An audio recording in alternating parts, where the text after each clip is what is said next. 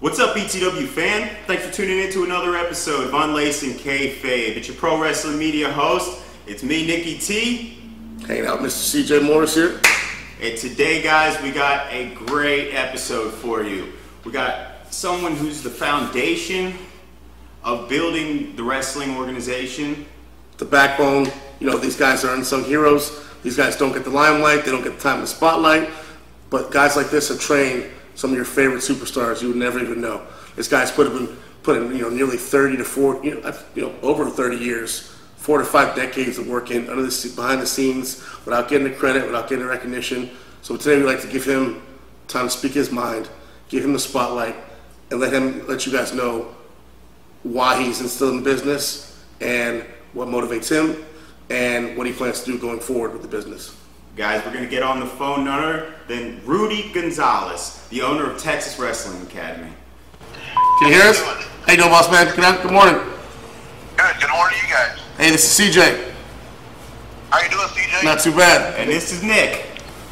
Hey, how you doing, Nick? Pretty good. It's been good talking to you, man. I'm glad we finally got you on the phone here. It sounds a lot better with words, my friend, over on the phone. So first off, where are you guys at? We're in Melbourne, Florida. It's like Central Florida. Right. I was just there this weekend, man. It's like we were going down to where were we going to? Winter Haven. Yeah. Okay. And we were going down I-75. Yep. Which is on Facebook. And man, like here in Texas, they up the speed limit to 75, and in some places 80 miles an hour. Yeah, you guys got those off ramps you can go on too. Yeah, so I was doing 75, and there were cars past me, like I was standing still. And I'm like, what the hell? So I looked, and I tried keeping up with one of the cars. He was doing like 90, 95 miles an hour. That's Florida, brother.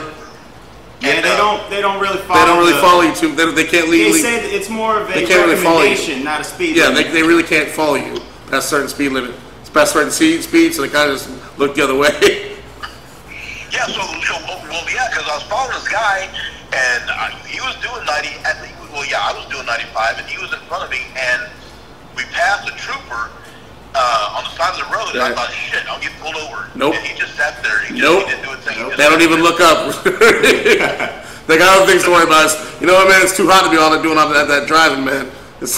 Right. Well, yeah, definitely. Being in Florida, you get used to that kind of thing. The police here they're kind of back and forth about it. Like sometimes depending on what town you're in, they'll bust you about speeding. But no, that's in town.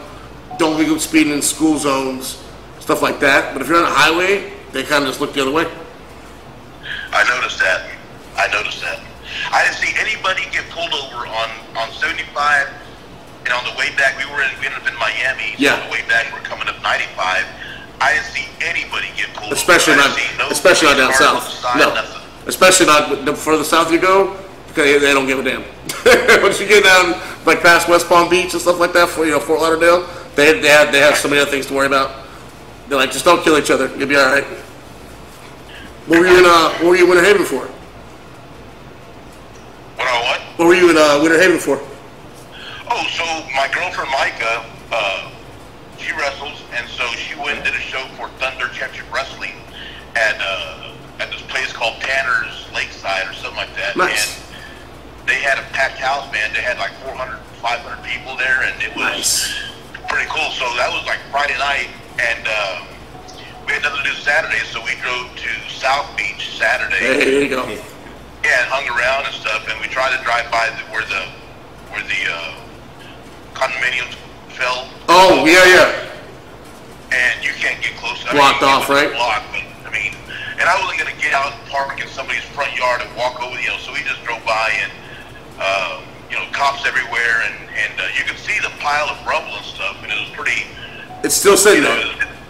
Yeah, it's pretty devastating when you think about the buildings that are around it, and then at one time, a few weeks ago, there was a building in this very spot where this pile of, it's now gone.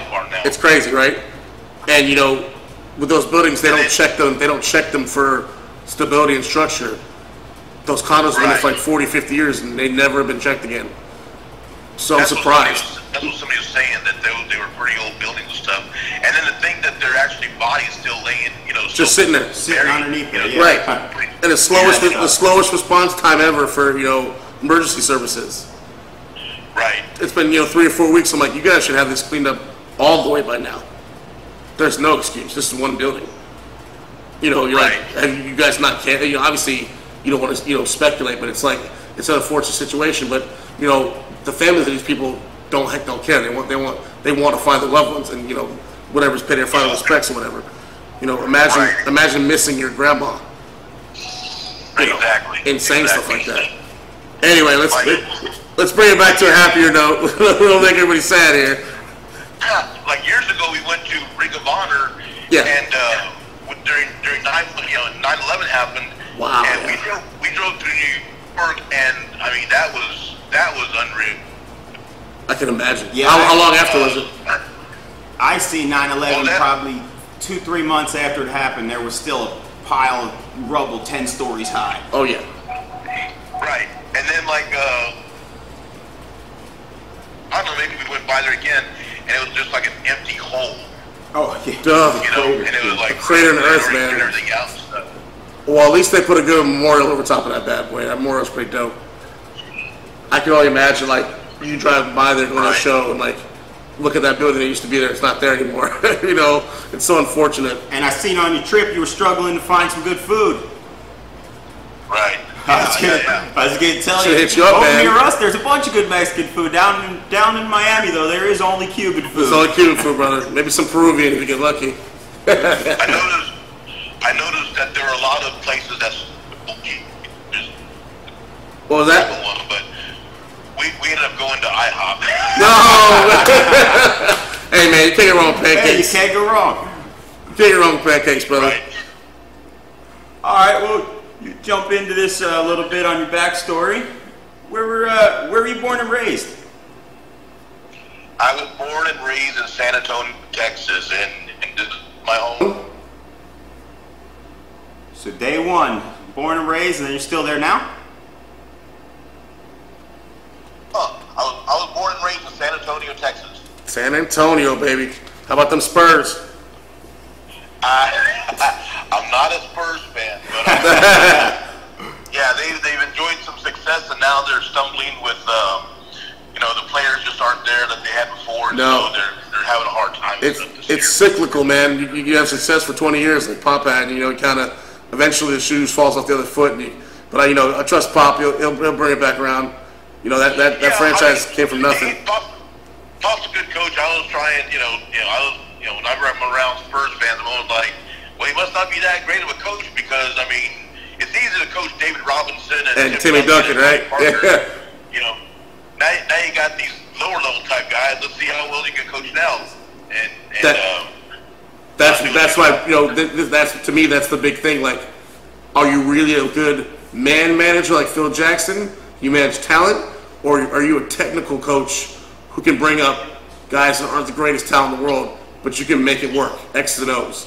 So we'll see what Pop's X and O's look like. Is he going to be able to develop these young kids and make them into talents, or is it going to be a thing like, well, I need to draft another number one overall draft pick and build from there? So we'll see. Right. I'm a big sports guy, so I appreciate what Pop's done for the NBA, and I appreciate his ability to be a wise ass. I'm a wise ass myself, so I appreciate the way he handles the media. He gives them little snippets, and he gives it back to them, which I appreciate. They ask him the same stupid question. He doesn't entertain fools, so I appreciate that about Pop. And speaking of sports, did you play? And it's funny because some of the media guys ask the nine questions. It's so simple. How can you not come back with a smart ass answer? Like after a loss, after a playoff game, they'll ask him, "How do you feel about this loss?" And he's like, "Well, it's like we lost." It's like, how am I supposed to feel, you moron? What can you do to be better? Well, we can be better. And that's why I love the way he handles it, and the way Bill Belichick handles it. If you're gonna ask me the same stupid question, I'm gonna give you a stupid answer back. I'm just gonna stare at you blankly. I love the blank stare where he just stares at them. It's my favorite thing. Are you so you're not a Spurs fan, but back in the day, did you play any sports? I played football. I played football from 5th grade to I played 1 year of junior college, and then I played baseball. I'll be the first to say I sucked at it. Me too. See, I was good at baseball, sucked at football. And they stuck me out in center field, and so I just sat out in center field and picked my nose for picking daisies, brother. For 9 innings. I played basketball, and I never was able to dunk, so I hated it. I did track, and believe it or not, I mean, a lot of guys are surprised, but I was actually pretty fast, so I was on the relay team, and I did the shot put, and boy. I think our 8th grade relay team was like we had the CYO record or something, whatever, in time in the 880 or 440 relay or something like that years ago. Nice, man. You're jack of all trades, my friend. I like you, man. That's my own heart. Yeah, baseball was never my thing. I could never throw it right, and I tell you, like, what are the physics behind hitting a ball that's coming at you 80 miles an hour? Just doesn't work for me, brother. I'm good on that. Baseball, I was good. Football, mediocre. And when it came to like high school wrestling, I was always the fat kid, so they put me in with kids that were 3 times bigger than me. So from day one, I was getting my ass kicked. I never wrestled. I did basketball and football for sure. What was that, brother? Seriously, I was so bad at baseball that I would hear the umpire say, strike, and I'm swinging. I was like, I don't know, I was on a 1 second delay. That's me. Yeah, baseball, I could never. And that's why I appreciate the heck out of those guys. The pitcher's throwing 100 miles an hour on a dime, and the catcher tells him to put it somewhere, and he puts it there. I'm like, how on earth could you possibly do that?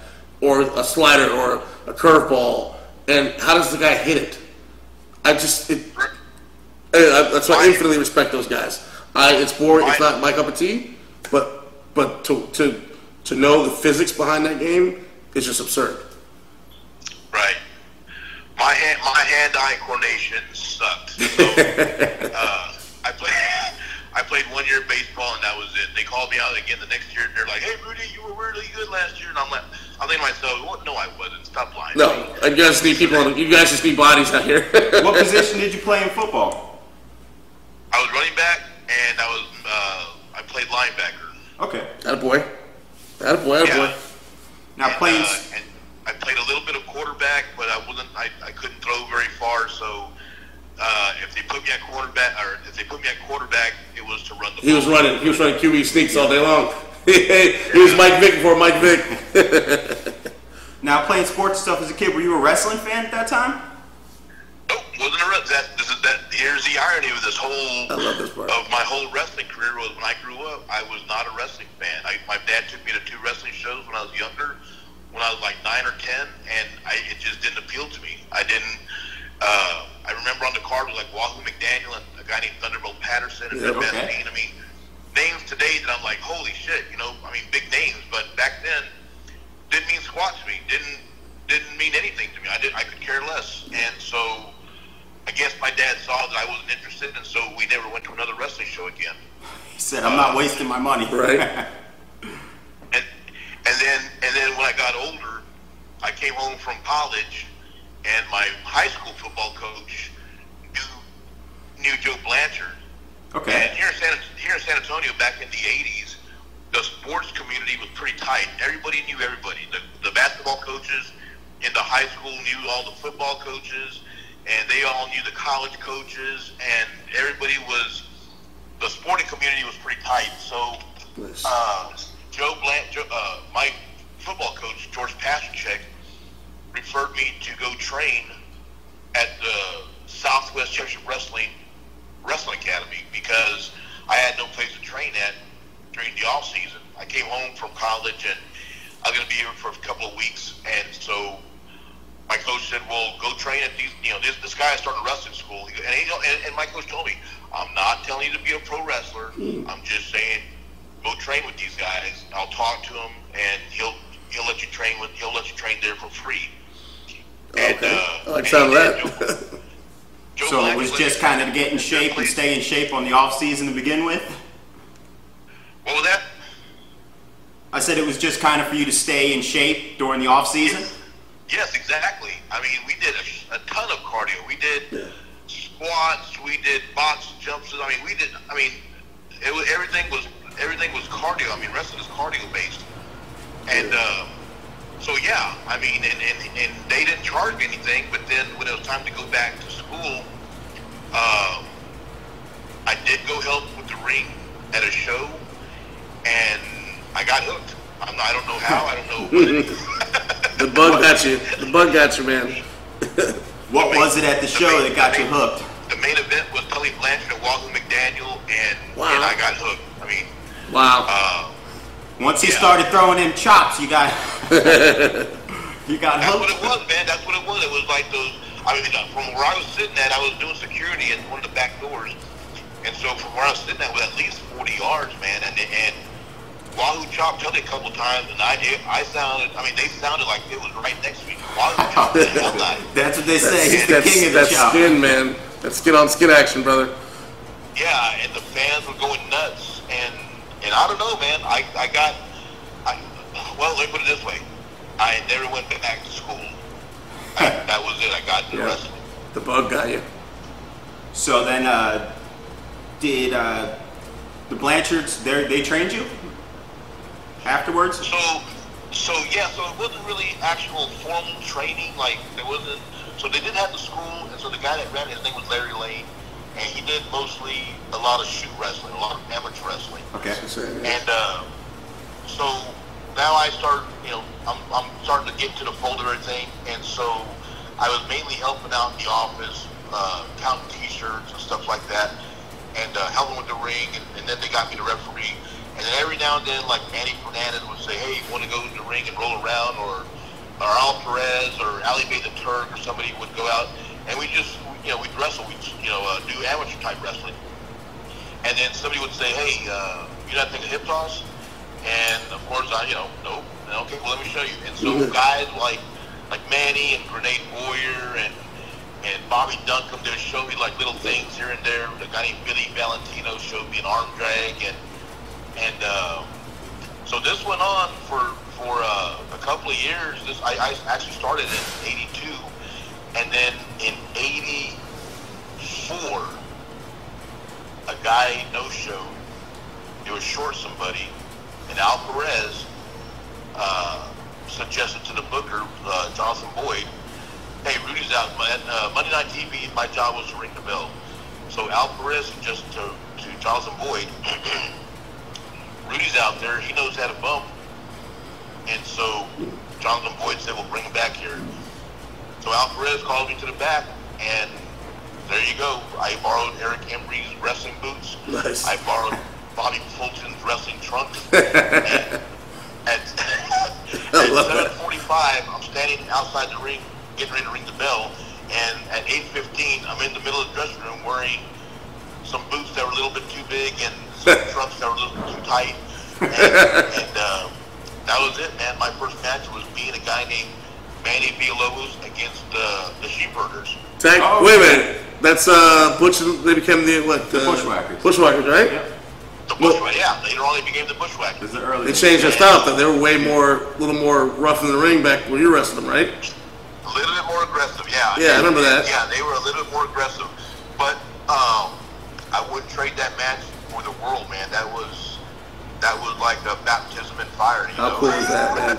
You got wrong size boots on, wrong size tights on. You're in there with some savages from down under, brother. That sounds like a hell of a first match to me. That's sweet. Yeah, I mean they kind of breaking kayfabe a little bit. They took care of me. They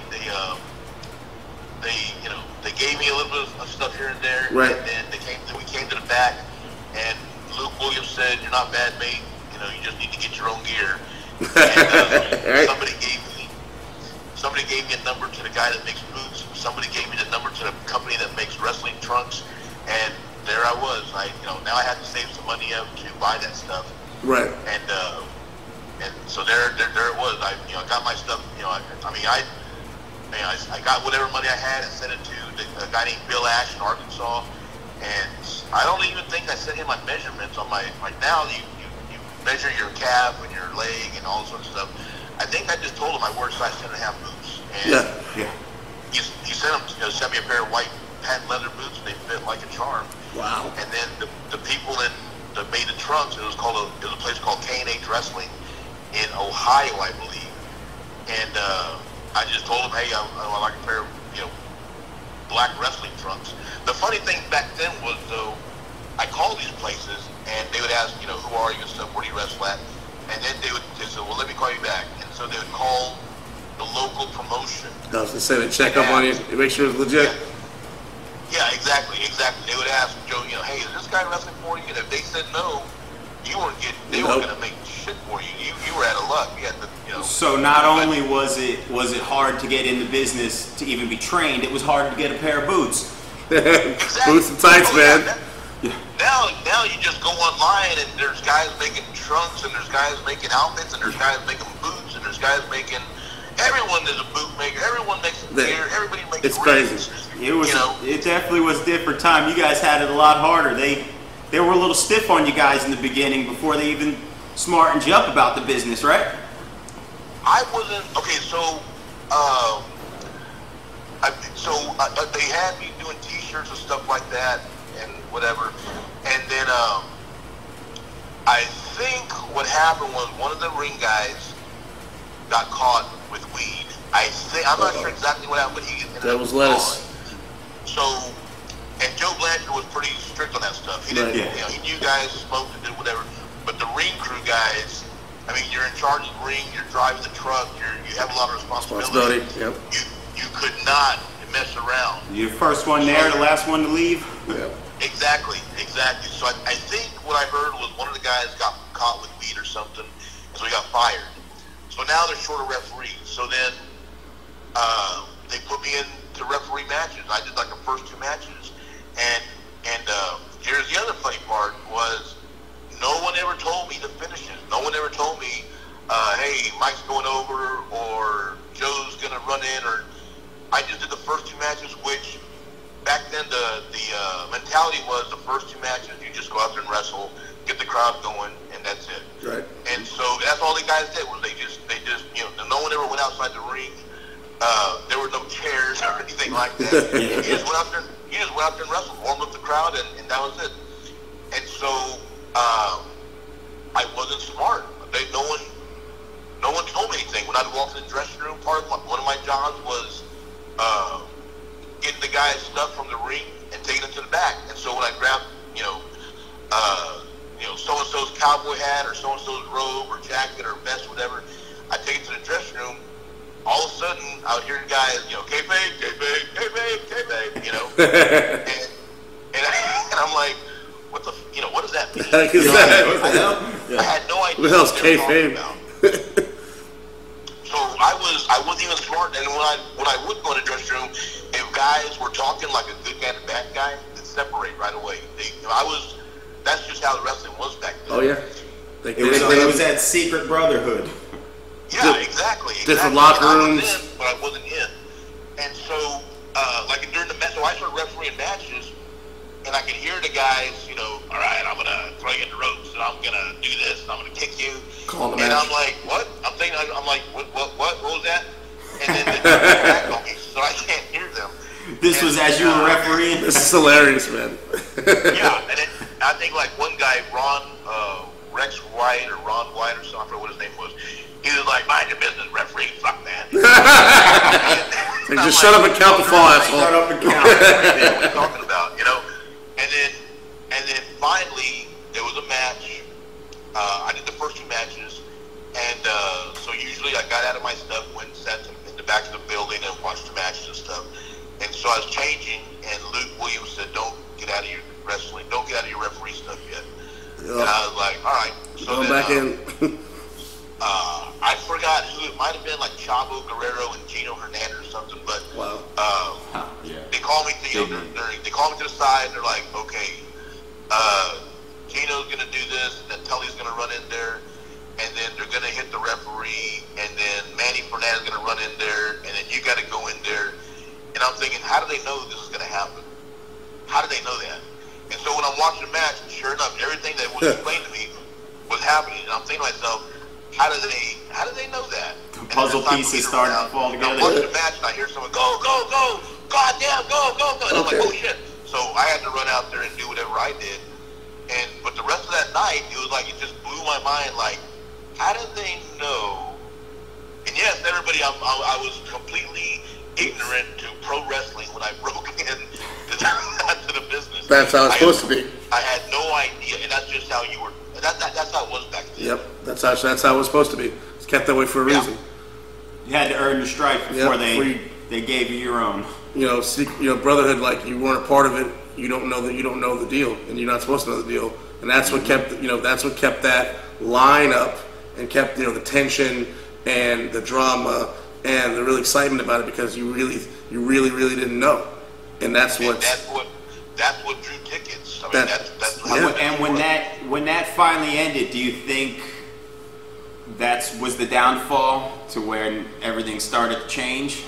Once fans could get online and and look up the whole storyline. Yes, I mean, yeah, the business is I mean, there's bigger crowds and stuff like that now, whatever. Right.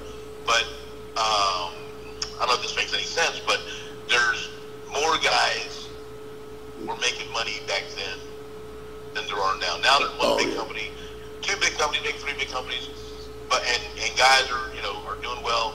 But back then there were territories, and guys were, and I know this because I saw this. I saw guys like Joe LeDuc, get paid $1,200 cash. Yeah. For one show. That's crazy. And I saw guys like Manny Fernandez get paid $800, $700, $900, $600. Now guys are happy with a hot dog and a hand, Hot dog and a hot dog and a handshake. And guys are like, I'm making it. No, you're not. You're not making shit. You're never gonna get there. I feel bad because these guys today think that they're on top of the world, and they're not.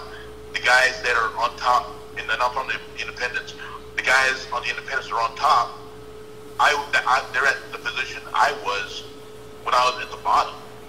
Isn't that crazy? And I can honestly say that my apartment, my cars, my groceries, my cable bills, all my expenses were paid through wrestling. Right. I didn't have to have a second job, 2 or 3 other jobs. Yeah, you're a weekend wrestlers. I'll say this: when I got started, I wasn't making jack. Yeah, and so I had to get a landscaping job. I had to a tree trimmer. I had to stupid stuff like that. But until I started getting into swinging things and refereeing, and then I was the ring crew. I was the head of the ring crew guy, which was the referee guy. And then I started wrestling, and then I started making some. I started making some money. Then I didn't have to rely on, cutting someone's grass and then going home and changing real quick so I can make the town. My bills were getting paid through wrestling. And not many guys can say that today. I mean, unfortunately, guys are working part-time at Walmart or something, and then they got to get a day off so they can make, travel for a show. Yeah, they're weekend warriors now instead of being actual athletes and being wrestlers. Yeah, and that was it. Also, was I worked 7 days a week. Monday was TV, and then Tuesday, Wednesday, Thursday, Friday, Saturday, and sometimes on Sunday we wrestled twice. Yeah. But I was working 7 days a week, and now guys are wrestling Friday, Saturday, Sunday, or Friday and Saturday, or Friday and Sunday. Complaining about it like they're on a loop or something that's crazy. Trying to be on the road 240 days a year, brother. That's a real schedule. A while back, I tried booking a show on a Wednesday, and I tried getting some guys to work that show, and they're like, "Well, I got to work, man. I'm not gonna be able to get out of work in time." And it was like, I had the same problem too when I broke in, but at some point, I said, "You know what? I'm gonna do the wrestling." And it takes dedication. Screw the landscaping stuff, and I did. I made a choice, and I guess certain people took notice, and then I started getting booked more often, more regularly, and then again, that's when I started making a living at doing the wrestling stuff. Right. It's the fact that you put that grind in, and you know it's gonna be hard in the beginning. How many times have we seen stories? Steve Austin getting fired. These guys started out from the bottom, but they kept going and they didn't quit. and then now they became people who are actually making money. But if your whole thing is to just go wrestle 2 days, 2 days out of the month, what do you expect? No one's you got no dedication to it, and you're not taking your craft seriously, You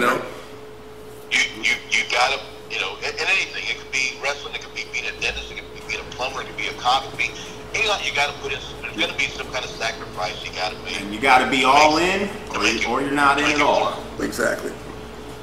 And I heard a perfect example is years. I tell this story to my students because I deal with the wrestling school business end of it, and I see the same stories over and over again. But when I was running Shawn School, I had 2 guys that were starving. They were making peanut butter tacos. They were eating peanut butter and tortillas and cans of tuna fish because that was cheap stuff to buy at the store. They were starving. And I took them to go eat. I saw that. I liked the kids. They worked hard. I said, hey, man, let's go grab something to eat. I'll pick you guys up. And they're like, we have no money, coach. I'm like, I'll take care of you guys. Don't worry about it. And I just want to sit with them and talk and just hang out with them for a little while. And so when I went to go pick them up, man, they, I was waiting in their apartment with no furniture. They just had a TV and some VHS tapes. And Macho Man style. VHS.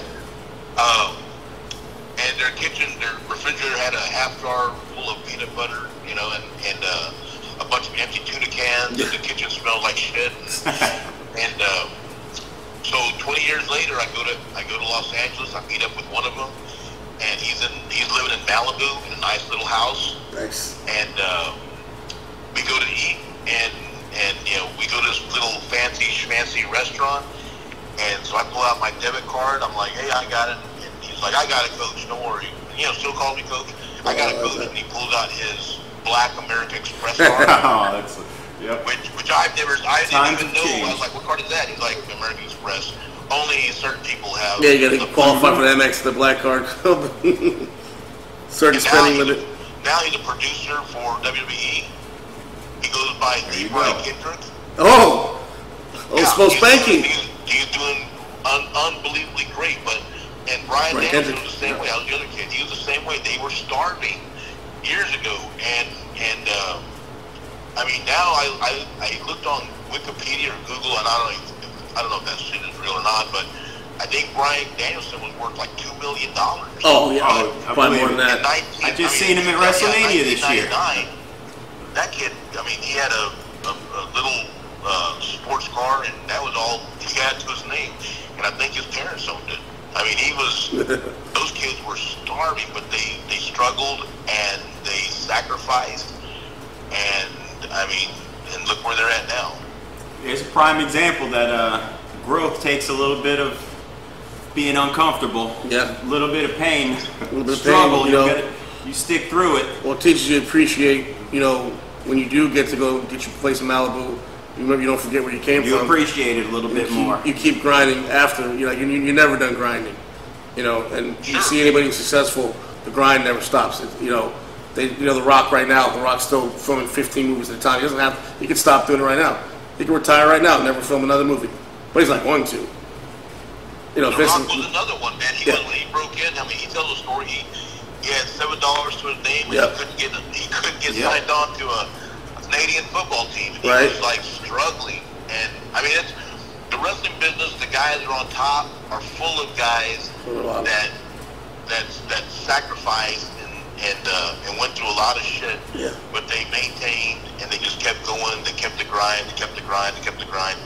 And Macho Man told me years ago, as long as you're in the game, you're in the game. Yes. Which means, as long as you keep doing this, there's a chance. There's still a chance that something may happen. Something is going to be there. Something may, I'm a good example. I was in the business for, at that time, 15 years, and I was just an indie guy. I was just an independent wrestling guy. I did some jobs. Yes, I was a jobber for WWE. I did some stuff for WCW. I went to Mexico for a little while, and I got screwed on paydays, and this is one thing. When the territories were alive, I was doing well. And then when the independents started hitting, then things kind of got started getting a little screwy.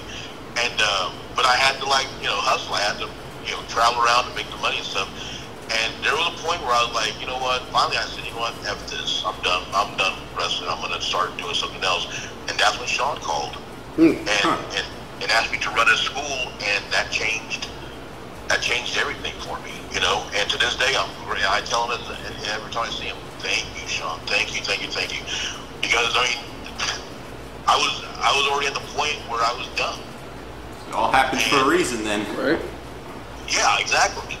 So I tell my guys, I tell my students, man, as long as you're willing to, and it's a hard road, man. But as long as you're willing to struggle, as long as you're willing to work hard, as long as you're willing to, do the things that you may think right now is stupid, but it's not. It's just part of the deal. If you watch the Broken Skull sessions, like I watch that stuff religiously. All those guys Steve Austin has had on his show, from Chris Jericho to Kevin Nash to, the list goes on. They all have basically the same story. Absolutely. And look where they're at. Yep. So I had a question for you. So when Shawn called you about the school, what was his pitch to you? What? Well, when Shawn called you about the wrestling school, what was his pitch to you? What was his selling line? What did he tell you he's going to have you doing? I want you to help coach my school. I want you to help coach my students. And come from Shawn Michael, that's enough. Had he worked with you previously? Actually, once it was a process, because I didn't think Shawn was actually calling me. My phone rings, and I answer it, and I'm like, hello. He goes, this is Rudy Gonzalez. I said, yes, it is. He goes, hey, this is Shawn. And I was Shawn, who's this? Shawn Michaels. And I was like, what the Who is this guy? Because I thought he was ribbing me. No way, I thought he was pulling a rib on me. Right. So he called again, and he's like, Rudy, I'm like, yes. He goes, this is Shawn. I go, Shawn who? He said, Shawn Michaels. Man, click, and I hung up the phone. You don't know what's up twice? That's 2 times, dude. Imagine a wrestling guy, answer the phone and, hey, kid, this is Mr. Man. You're hanging right away. You don't believe that's Mr. Man. He's going to offer you a deal. And so finally Shawn said, he called again, and he said, don't hang up. I said, well, who is this? He goes, it's Shawn. I said, this is a Shawn. So we went back and forth for a while, and I said, what do you want? He said, I'm going to have back surgery in a couple months, and while I'm out, I'm going to be resting up, but I'd like to start wrestling school, and I'd like to be one of my coaches. And I was like, okay. Easy to see. This is November, October of '98, and he said, I'm looking at April of next year. And so the backstory of that is, I had just did a show here in Texas. I got screwed on the payday, and I walked out, gave the promoter, the booker, my money. I said, F you, I'm done with this shit. And I walked out, and that Monday, I went and got a job, $12 an hour, which in 1998 was good money. $12 an hour working at a warehouse. And so, then that was like Monday, I got that job. Wednesday is when Shawn called. And so he said, well, I'm not looking to start until April of next year. So I said, all right, well, yeah, let me know, whatever. And so between then and when he started, I was making $12 an hour. And the only thing was, I was doing a warehouse job, and I was working 12 hours on, 12 hours off, 12 hours on, 12 hours off. And I hated it. I hated that. Especially coming from wrestling. It's a big change. Good money. I was making, $1,300-$1,400 a week. I was making good money. And, because you're putting in overtime stuff also. But I hated it. And so when Shawn called in April, he called in March actually, he said, hey, we're going to have a meeting and I'd like you to attend and what have you. And I said, all right. So, when we talked, I asked him, I said, hey, I never asked you about this, but what are we getting paid? Kind of crucial aspect there, my friend. Yeah. In the course of all this, we had bought, me and my kid's mom, we had bought a house out by SeaWorld, and it wasn't cheap either. It cost some nice money. house. Yeah. So he said, well, so we're getting started. I'm looking at paying you guys So I'm thinking to myself, $250 a week, and I'm doing $1,300 a week at the other place. Yeah. Which it shouldn't take a rocket scientist to figure this one out. But I was like, it's not gonna work. I said, all right. And he said, all right. And so then we started training, and I quit the other place. I gave my 2 weeks, and I quit. My kid's mom didn't realize I quit. I was about to ask you how that went down. Yeah, oh man, it was like a lead balloon, man. It went down, man. It was. The ship was sinking. After like a week or so, she said, "Are you on vacation or something?" Because I was yeah. And stuff. And actually, it was too, because I was able to like leave the house and hang around places. I would say he's floating away. He's trying not to be at home. Then you start coming. Acting like he's at work. That's awesome. And then after a while, man, that gets boring and it gets old and stuff. And you know, so I just started hanging around the house. And so she asked me, she goes, "Are you on vacation?" I said, and I knew, here it comes. I said, nope. She said, you been home? You're not going to work? Or I'm like, we need to talk. And she's like, all right. So we sat down at the kitchen table, you know, and I said, remember I told you back in November, Shawn Michaels called me about his wrestling school and stuff? And she's like, yeah, how, you know, is he opening it after all, or what's he doing with that? And I'm like, yeah, we've been training for like 2 weeks now. And she's like, I forgot to tell you. You've been training with him? I said, yeah. And she said, what time y'all training? And I said, from 7 to 10. Oh no, I said from 9 in the morning. That's what we're doing, 9 to 12. I said from 9 to 12. And she said, so where have you been the rest of the day? I said, well, 6-hour gap there, man. I'm like, well. So I quit working at the warehouse. And she said, what? I said, I quit working at the warehouse. She goes, so you're working with Shawn now? I said, yeah. She goes, okay, what's paying you? I said, yeah. And I'm thinking to myself, fuck, here it comes. Oh, man. It's going to be $250 a week. And she's like, wait a minute. Are you stupid? Took a fourth of the pay. I'm like, no, but she goes, are you insane? Are you out of your mind? That maybe. And then she just like let me have it for like, it felt like an eternity, but yeah. it was probably maybe a couple of minutes. You stupid mother, we got a house, and what about the kids? We're gonna feed these kids. And I was like, I just sat there and let her, because it was a hard decision to make. Right. Not really, but not for you. But for her. After she finished, I'm like, I saved some money. She goes, how much have you saved? How much have you ever saved? And I'm like, I have like $8,000 in the bank. $8,000 in the bank. And she's like, that's supposed to last for, what are you crazy? And it went off again. And so then finally after she finished again, I said, hey, I hated that job. I couldn't stand it. I was making 10 times, 20 times more money than I ever was with wrestling. I just could not stand it. I could not stand it. I hated it. And I said, at the gym, I'm with a bunch of guys. They're all learning. They're all, you know, wide-eyed and bushy-tailed, and, you know, everybody works hard. And I said, I know I'm not making as much money, but I'll make it work somehow. I said, well, still, my responsibilities are still the same. And so, I mean, she saw that. I mean, there was nothing she was going to say or do. No. I think even she figured, even if she said, I'm leaving, it wasn't going to work. So I guess she figured, you know, all right, let me give this dumbass enough ropes so we can hang himself. Right. And so she said, all right, you know, you do what you think is right. And so that was it. The funny part was that after a few weeks, Jose, so the trainers were me, Jose Lothario, and this guy, Ken Johnson, who was Jose's buddy. And Ken Johnson is actually the guy that trained Shawn, not Jose. Okay. Jose did the thing where he sat outside the ring and told Ken, do this, do that, do this, do that. So, Jose and Ken had a fallout. I mean, Jose and Shawn had And so Jose was gone within a month. Wow. And so, then me and Ken took over. And so Shawn boosted our pay a little bit. And then Shawn brought in a guy named Paul Diamond to help. And Paul was a mess. I have nothing but respect for him. I understand the situation. But there were some issues. And me and Paul bumped heads. I mean, it wasn't peaches and cream.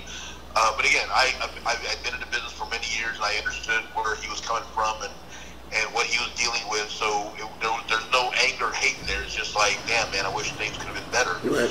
But Paul and Ken had some issues, and so Ken left. So Shawn pulled me aside and said, all right, well, since Ken's gone and you're running the school by yourself now, Paul's job was to book towns. And he'd come in occasionally and help out with the students. But primarily, I was now the head trainer of the Shawn Michael Wrestling Academy. Right. So Shawn said, I'm going to boost your pay, and so I went from $250 to $500 a week, and then he went up to $1,500 a week. There we go. So paid off. There we go. You can pass the warehouse job now. You surpassed the money from the warehouse now. Good job. Wife can't be too bad about that. Money, and then it wasn't $1,500. It was like $1,500 for the month, and then Paul and Shawn had a fallout.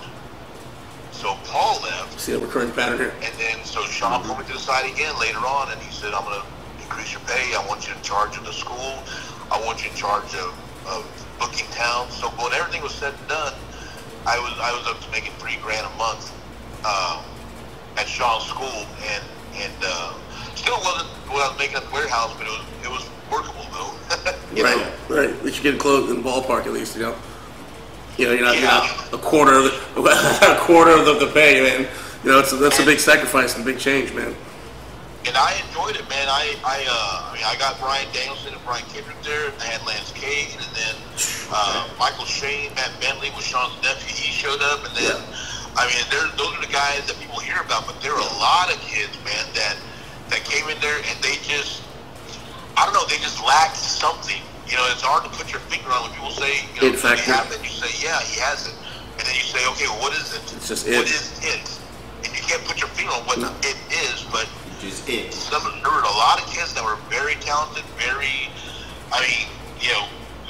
charismatic, and they just didn't have it.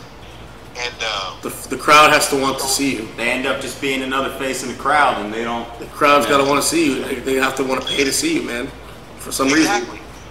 And with Brian Kendrick and those guys, they put the bar at so high. You had to have. We didn't know what it was either, but Bryan Danielson was very good. We didn't know what it was either, and Brian Kendrick was very good, and he got picked up, and Lance Cade, and there was a kid named Shooter Schultz. We didn't know what it was, but they had that it, and so we put their names out there. They got, Vince signed them, and some people say, well, yeah, they got signed because they were Shawn's boys. The Brian and Brian are now full-grown adult men. Right. And Brian Kendrick has made some mistakes, and he's come back into the fold. Bryan Danielson had some issues, medical issues, and they're still with the company.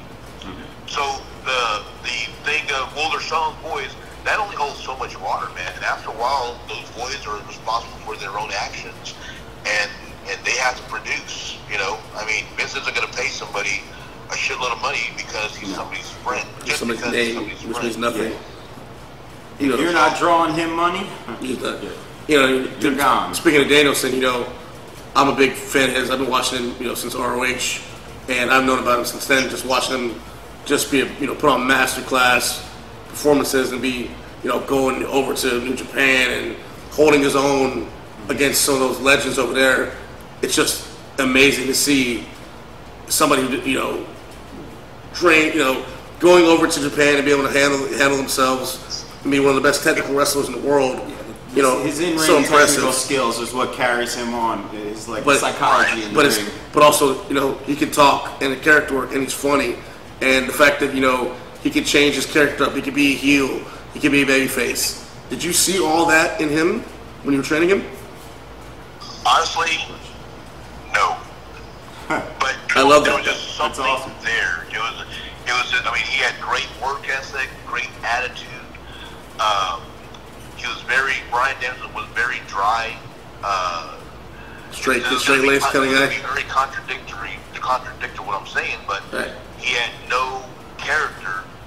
But he had a lot of character. And that's what I'm saying. He had that it. You just don't know you just can't put your finger on him. There's something about that guy that I can see what you're saying.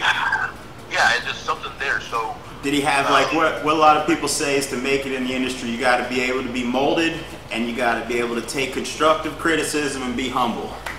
Is that all true? There you go. That was Brian. And what Vince McMahon and JR and some of those guys have asked me was, and they have asked me is, are they coachable? William Regal asks that all the time. Is he coach? When I talk to him, and I'm like, hey, I have this guy. The first thing William Regal will say is he coachable? And coachable means that if I tell you jump and you say how high, not hey, can you jump? And you ask why. Yeah, no why. Do you want me to jump with my left foot or my right foot? How high do you go? You're not being coachable, man. You're being hard-headed. Yes. Just do what you're being asked to do and do them to the best of your ability. And so that's what they mean. Is is he coachable?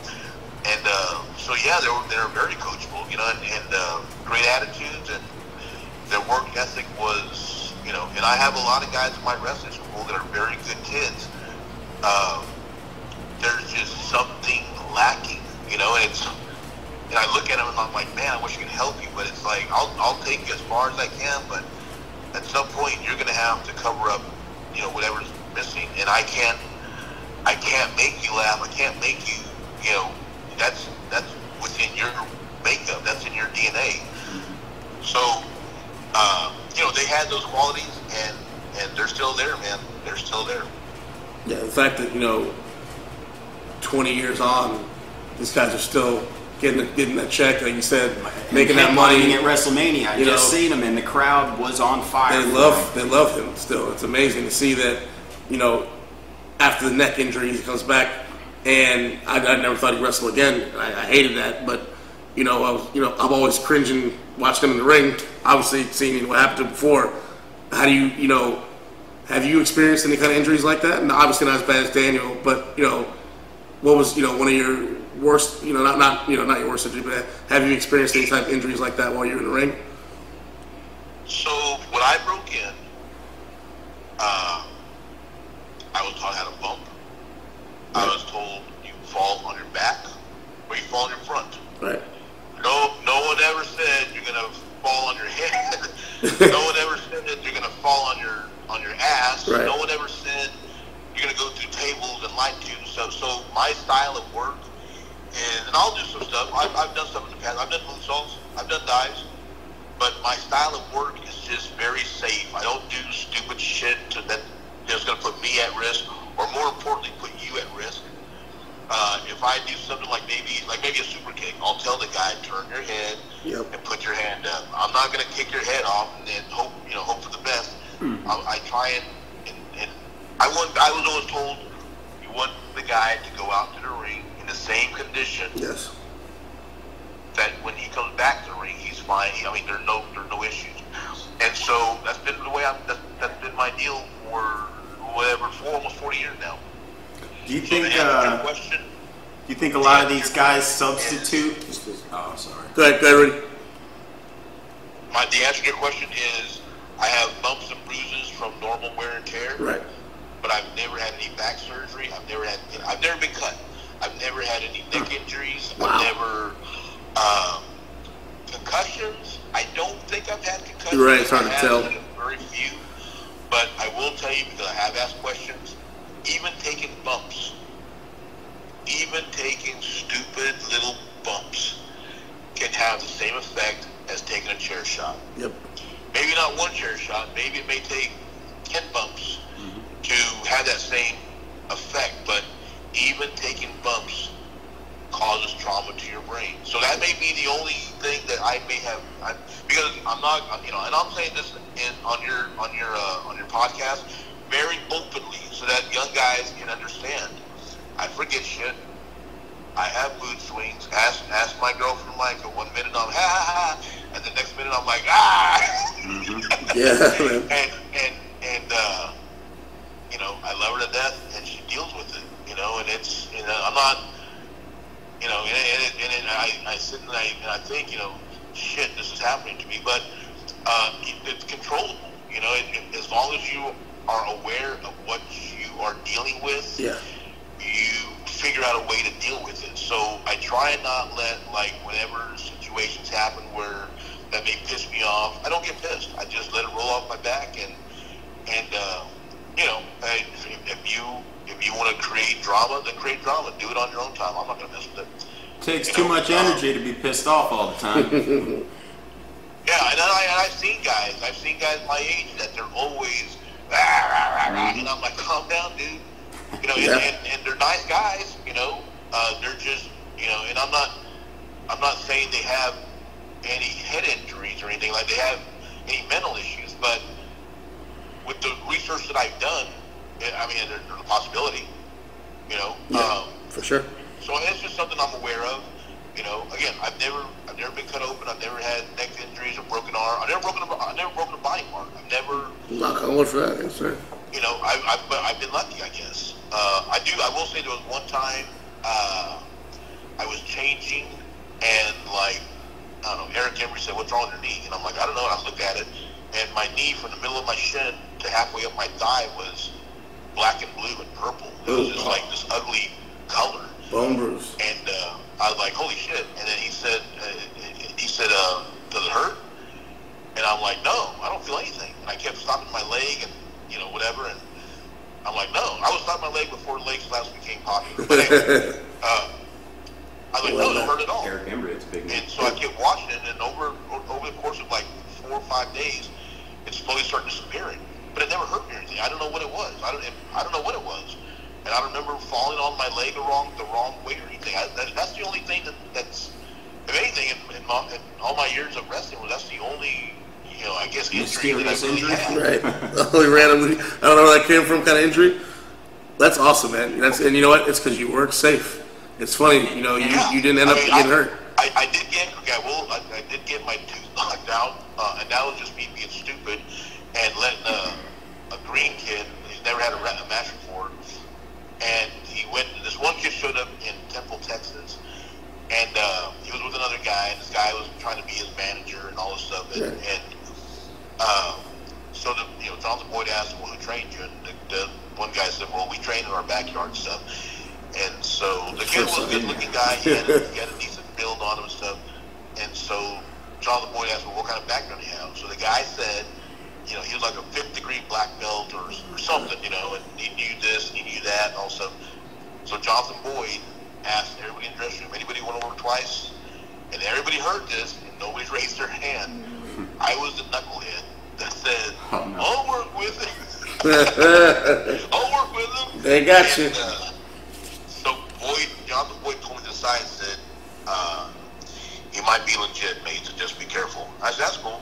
Well, I was always taught a good wrestling guy can beat a good, you know, boxing guy, a good kickboxer guy. Wrestling is like the king of sports. So I had that mentality. So we got in the ring, and I asked the guy, what can you do? He said, well, I can do kicks, I can do strikes, and I can do. I said, okay, well, we'll work around your karate stuff, whatever. And so we got in the ring, and we didn't talk about nothing in the back. I mean, we didn't do that back then anyway. Right. And so we got in the ring, and I said, take my arm. He takes my arm. I said, kick me. And the referee said, I felt one thud in my face. Oh, no. And that was quick whack. But the referee said he kicked me 3 times. No, man. So he really was the 5th-degree black belt. In rapid succession. Right.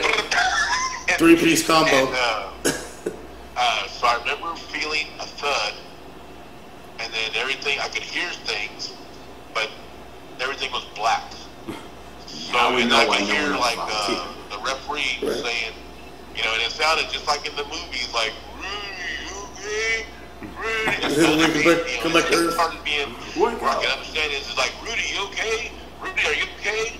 And I was like, holy cow. And he has his hand out, and he has this piece of white something in his, 2 pieces of white something in his hand, and I reach for it, and it's my tooth. Oh, no. Oh, no. And the kid kicked me 3 times, so he kicked me, he broke, and I started feeling with my tongue this gap in my mouth, and I went off. I was like, ah! And I just like, and I was lucky, because I think if you would have figured out that I was throwing live rounds, I think you would have jacked me up. Yeah, you might have knocked the rest of those teeth out.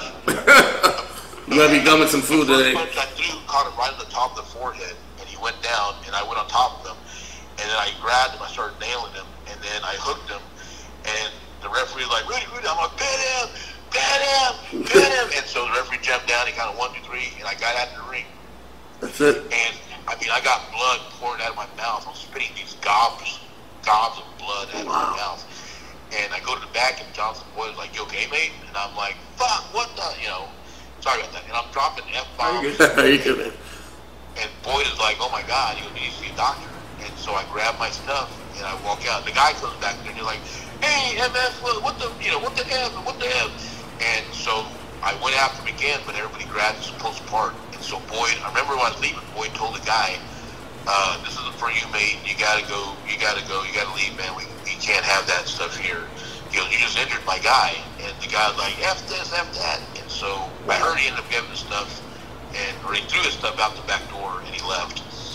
But that's the only, that was the only, after that, I never put my guard down.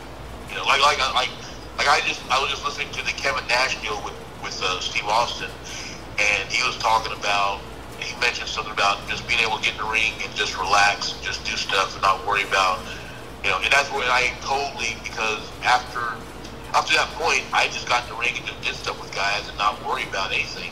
But after that, I was always weary of, does this guy really know what he's doing? Is he gonna? So if a guy says, coming to make money or coming for a fist fight, right? I made sure I watched his foot, or I make sure I watch where they're gonna kick me at, so that they don't, and I get ready so I don't, so I don't get my rib broken or my face smashed in or something, right?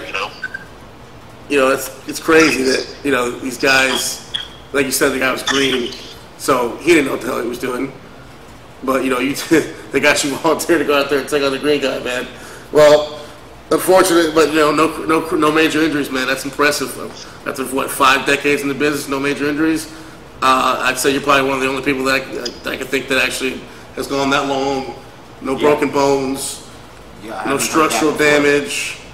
No tears or ligaments. And I think that has a lot to say about technical and safe wrestling, that as long as you follow both those and you have good ring psychology, that you can fill seats. You don't need to do backflips. No. You don't need to have death matches. No. Use every bit of equipment in the building to beat the shit out of the next guy. If it's a good wrestling match, it's a good wrestling match.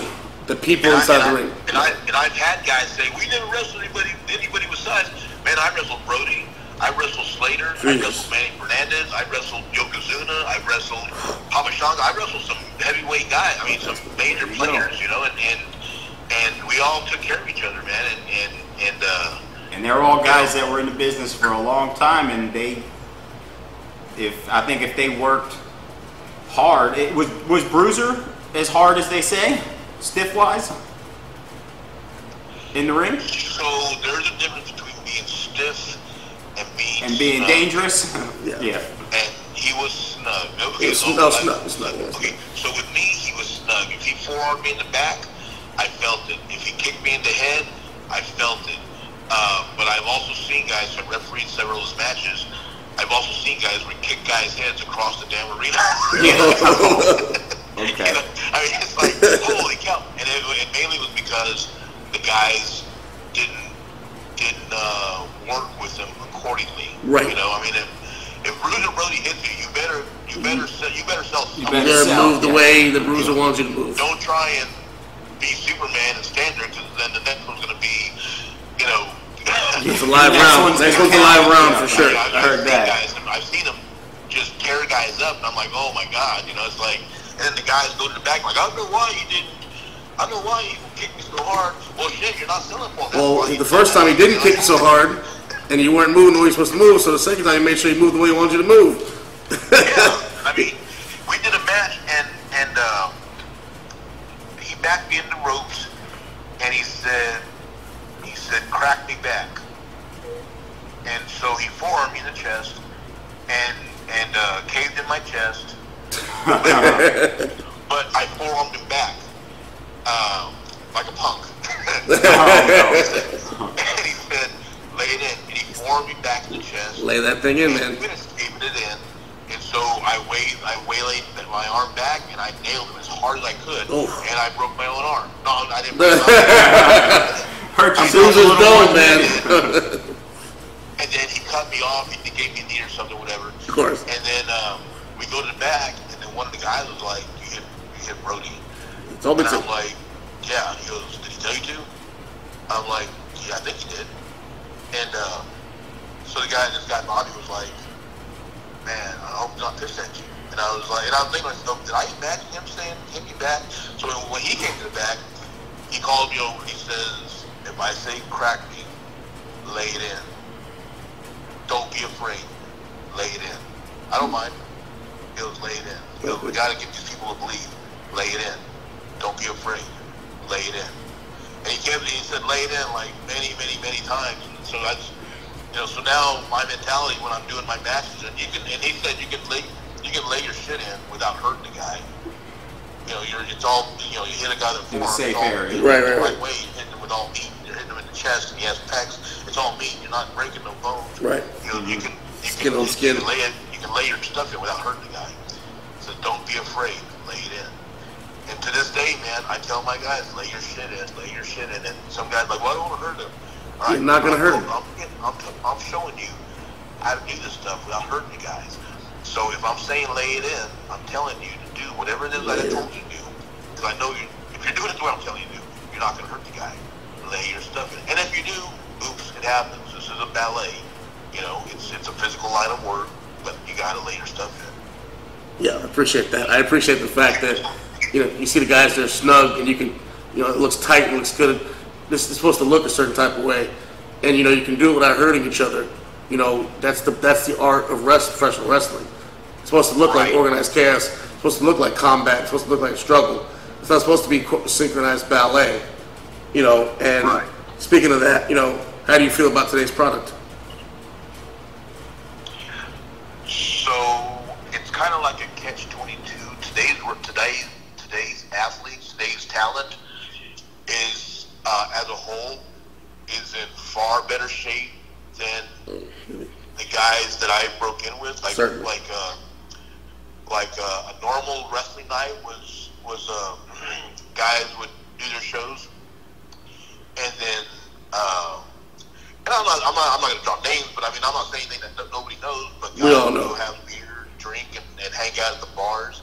Some guys would pop pills. Some guys would do coke. Some guys would, back in the 80s, we had the rock star mentality. I didn't do any of that stuff. I drank, but I never did the drugs, never did the steroids, never did, I was in wine because I was a chicken shit. I didn't want to get involved in that stuff. But today's talent, I rarely see guys having, going out and drinking beer and getting shit-faced and then driving. It wasn't uncommon to go to, Austin, Texas is like 60 miles from San Antonio. It wasn't uncommon to do a show in Austin, Texas, go to the bar, get drunk, shit-faced, and then drive 60 miles drunk home. That's DWI. But guys did it on the, nightly, and not just Austin, but just other towns. Guys would go out and have, or guys would stop at the local ice house or gas station, get a 12-pack of beer, and drive on the way home. That wasn't uncommon. That was, and is it wrong? Yeah, it's wrong. It's open container laws and stuff like that. Of course. That's what guys did. That's what I did. Sign of the times, man. Yeah, but the kids today, I don't see that as much, and I certainly don't see kids dealing with the prescription drugs and stuff like that. So you see less overdoses. There was a time here, back in the 80s and 90s, where every morning you'd wake up, who's going to be, who's next? Who's next? Now, I mean, Paul Orndorff just passed away. Yes, of actual health issues, not Natural causes, yeah. Not it was an overdose. Not, you know, I mean, and it's kind of, you know, I hate saying this, but it's kind of refreshing to see that he actually lived a full life. Right. Could he have lived longer? Sure, he could have, but he didn't die at 40 years old. He didn't die at 30 years old. Complications or something else. It was a natural thing, and, you know, he lived, you know, a decently long, you know, lifespan. It wasn't overdosing or driving his car into a tree or something stupid like that, you know. And kids today aren't into that stuff. At least, I mean, from where I'm at, you know, like I said, I run the wrestling school, and the most I see, the biggest deal I see are kids smoking weed. Right. And I'm not a weed smoker advocate. I'm not, you know, I'm not into that stuff. But I get it, and that's fine. You know, I know some guys are, you know, it's a natural drug and stuff like that, and that's fine. Plant from earth. That's the biggest thing that I see today. But so kids aren't doing the drugs and stuff like the older guys, like, you know, the guys who I broke in, but they're doing stupider shit in the ring, like, right. You know, so a terrible exchange, right? They're popping pills, but they're killing themselves in the ring by doing stuff they don't need to do. Right. You know, and that's sad because, I mean, they're like Ricochet. I haven't seen him. For a while there, he was on social media every week with Will Ospreay doing these outstanding moves and these choreographed matches, and then they were great matches, but that's not real. That's not, you know. It's not struggle. I like watching them, yes I do. But in the back of my mind, I'm also thinking, really? This is a wrestling match? Wrestling match, yeah. You know, and so my disbelief in that match is out the window. Yeah. Because nothing there is in. It's impossible. I always watch matches as, or I try and perform matches as if I was in a fight in a bar. Punch, kick. That's what's supposed to be. Grab a hold on the guy, crank on it, and choke him out. That type of stuff. Johnny Valentine type of stuff. At no point are you gonna, if a guy grabs my girlfriend's ass, I'm not gonna push him and do 3 backflips. This is the Michael Jackson video. And then run by him and jump off the wall and then cross body. You know, you don't do that stuff. Yeah, sometimes well, it helps you doing it. The thing is, like, it takes away. The thing that gets me is the cooperation. My God, you guys are helping each other, do moves to each other. Really? That to me is the most egregious error in professional wrestling. And when I see that in a match, I'm done. My brain shuts off. I'm like, no, you lost the plot.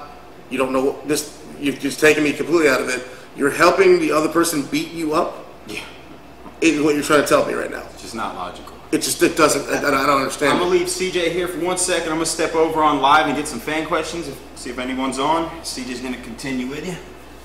I mean, Michael, I mean, you know, back then we were always told don't insult the fans. Right. And today guys are like, oh yeah, so we're really supposed to believe that a dead man is really, you know, a zombie is really, referring to Undertaker. Well, yeah, there are some, you know, there's some exceptions to the rule, but you see matches and it's like the whole match is an exception to the rule. You know, and so I think it takes to produce a good wrestling match. It takes time to how can I put this? It takes time for things to develop. So, for example, if I nail a guy in the head, that guy has to take a couple of seconds at least to acknowledge he got punched in the head. Hold his head, rub his jaw, you know, blink his eye or something. Just something that says, I got clocked. Right.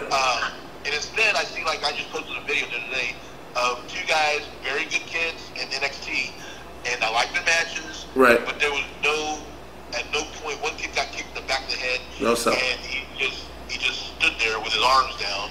And then the other kid did something else, and he moved, and he did something. And it was like, come on, guys. You know, and they do 1,000 things in a 10-minute match when maybe 10 would have worked. 10 works, and the crowd's with you just the same. Exactly. Exactly. Save it for next match. So I think today's athletes, today's talent is, as a whole, are far better than yesterday's talent. Like physically, for sure. Physically and training wise, for sure, 100%. Like I don't think Wahoo McDaniel could hang with Keith Lee. Not a chance. But Keith Lee, because Keith Lee can move around the ring like a son of a gun. Moonsaulting the 350, Yeah. But does he need to moonsault 350? But Wahoo wouldn't. A chop from Wahoo would shut all that stuff down. Right. And he would still get Keith Lee over. Right. And I like Keith Lee's a big kid and he's very athletic and that's great. For sure. I'm not knocking him, but a lot of stuff he does, you just don't have to do, man. You just don't have to do it. Just tell a story. Your knees and joints will thank you later, brother. I understand. I appreciate the fact that you can do a moonsault. I don't ever want to see it. I never need to see Keith Lee doing a moonsault or back flip. I need to see Keith Lee being a big old bear, putting his paws on people, and whooping them, and burying them in the ground. That's the visual you should be putting off. You shouldn't be cartwheeling around with 180-pound guys and having them, having competitive matches with them, and you should be burying those guys, eat them up, squash them. When you get to the big matches with big guys, when you get a match with Dijakovic, he's 6'7", 250. Yeah, I can believe that. I want them to slug it out, but I don't need to see Keith Lee having a competitive, exhibition match, choreographed with a 150-pound, 5'10" guy. It just doesn't look right. Exactly. And wrestling fans know what they're not stupid. No. They know what they're buying that ticket for. They know exactly what they're seeing. Of course. They're seeing. It's just like people who buy a movie ticket. Keanu Reeves is not going to shoot people in the head, okay? But guess what? Right. You love John Wick because you can suspend animation, you can suspend the belief. We know that. Exactly. We know what's going on. But don't insult my intelligence by showing me something insane. They know what they're buying. You go to a strip club, all those girls in that strip. It's like I use this comparison also. You go to a strip club, all those girls have a boyfriend, a husband. They're not working their way through college. They got kids. At 45, they're going to college. Yeah. They've got lives like all of us. So when you go in there, you sit with a girl, you're not going to take her home. No. You're not going to score. No. You're not going to, whatever you think you're going to get done with Candy. Right. It's not going to happen. She's there to take your fucking money. The experience ends at that door. At that door, it's over. And that's her job. Yes. Her job is to, I hate using this word, but her job is to work you into tipping her, buying her drinks, sitting with you and telling you what you want to hear. Oh, you're so handsome. Man, I go to a strip club and I'm like the most handsomest guy, and I'm baby, and I'm whatever, and are you married? No, I'm not. Oh, you gotta be married. You can't be a man like you can't be single. Well, I am. It's like, what is she seeing me that everybody doesn't? So they're working you to try and make money. Strippers are just like wrestlers. Or strippers are like wrestlers should be.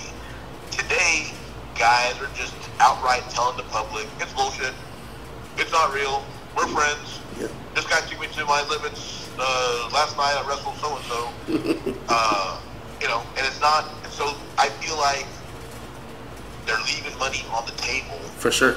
Because there are fans out there that they know it's BS. They know they want to get involved in that drama that we create. And they want to be able to yell, and you suck and that type of stuff. But if you see a guy doing 3 flips and 2 head scissors and 4 Canadian destroyers, how can you tell he sucks? he's pretty good. Right? So it looks good. And guys don't want that. They don't want that. I will say the guys don't want that smoke. They don't want to be hated, because if they're hated, then you can't sell merchandise. You can't sell T-shirts. You can't sell and they have to sell that merchandise because they're not getting money paid enough from the promoter like they want, like they feel they should get. Yep. Instead of getting $150 or $200 or $300 because fans come to see that guy get his ass beat, they're charging the promoter, $20 or $50 or whatever, and they're hoping that they sell 10 T-shirts and 25, 8x10s and stuff like that, because they're not getting it done. Their work isn't getting it done for them. So if you have to go and plan your match around T-shirt sales, I think that's the biggest. Very far. I think that's the biggest issue with guys today is they're so worried about selling merch. You go to any Facebook post and you'll see somebody, and you talk about matches and stuff, and you'll see somebody bring up merch. And in 1982, that word didn't even exist. Yeah, we sold T-shirts and stuff, but Tully Blanchard never came up to me and say, hey, can you sell my merch? Or Tito Hernandez never came up to me and say, hey, can you sell my merch? Or Wahoo, can you sell my merch? Or, guys were making money and guys were making a living on their work. And that's the biggest, I think that's the biggest. Their work sold the product? Yeah. Problem with wrestling today. I mean, again, like I said, the kids today are in far better shape than the guys were, back then, and they can do a lot of stuff. But also a lot of guys like Brad, what's his name? Armstrong. Armstrong. Yeah. Brad Armstrong Amazing. Could probably do the same shit Ricochet can. Sure could. If not, very close. Yep. Brad Armstrong is very athletic. Brad Armstrong could move like a cat. Yep. He just never did that stuff because that just wasn't. Didn't need to. I mean, they didn't have to. Yeah, Brad Armstrong's one of the toughest before Daniel Bryan, Right. that technical wrestling aspect, wrestle a ring around people. He didn't need to go do the high flying, the flips and all that, because it wasn't. People would have looked at him like he had 3 heads. You imagine if he went up and did some kind of crazy, 720 twist in the middle of some marina in Memphis in the territory days or somewhere in Texas. What the hell is that boy? Lost his damn mind? If you don't get off that top rope, it was illegal to throw somebody over the top rope in some of the territories. So at one point it was illegal to jump on the top rope. Right? So it's like it's not there for that. I can see there's a niche for it, but when it's taking over and it's become the norm for everybody to be doing it, the main eventers are doing it. The main event guys should never be on top rope to me. Jump off on topic a little bit. A couple fan questions I got regarding your WWE, WWF time. You had a vignette with JBL. They said, how was it working with him? Layfield. JBL is working with Layfield. Bradshaw. Yeah, JBL is a hell of a nice guy. Okay. It's a lot of fun doing that stuff with him. Someone just posted on Facebook the other day, how in the world, or on Twitter, how in the world did WWE do this stuff, do this vignette or whatever. This was done like in, I don't know, mid-90s or so, not mid-90s, it was like in 2006 or something. This was right to start the Eddie Guerrero deal at the bull rope match? With the... that what? With the bull rope match? No, it was when JBL played like a border... Yeah. Oh, okay, border patrol or something. Yeah, okay.